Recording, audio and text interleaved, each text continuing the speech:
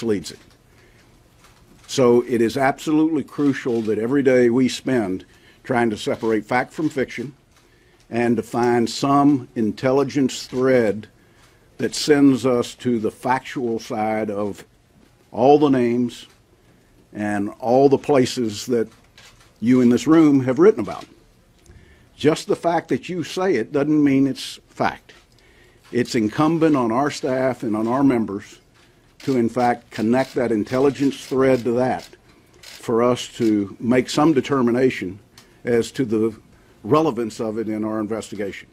So Mark and I work hand in hand on this, and contrary to maybe popular belief, we're partners to see that this is completed and that we've got a product at the end of the day that we can have bipartisanship in supporting. Mark? Thank you, Richard. Thank you, Richard. And I'm going to repeat many of the things the chairman has said, but I think it's important that you hear it from both of us. Obviously, there's a lot of drama out there about the stories that all of you are running down, and I think, echoing what the chairman has said, it's important for us, at least, and I think all of us here, to remember to not lose sight about what this investigation is about.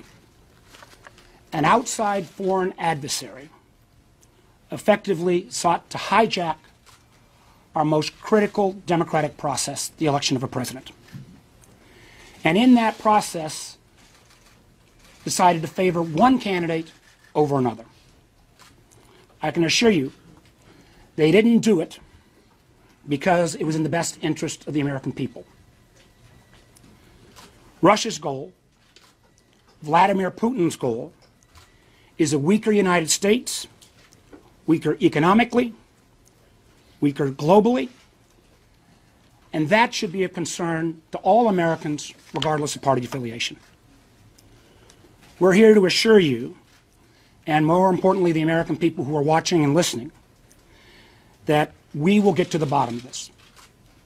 Richard and I have known each other a long time, and the chairman and I both have a serious concern about what the Russians have done and continue to do around the world. And I'll come back to this in a moment when we talk about tomorrow's hearing. But some of the techniques that Russia used in this election, as we find more and more, I think would send a chill down anyone who believes in a democratic process in this country or around the world. And echoing what the chairman has said, the committee will follow the intelligence wherever it leads. We need to get this right.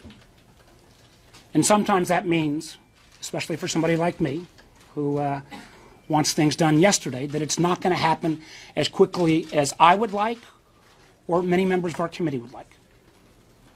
But getting it right is more important than to get it done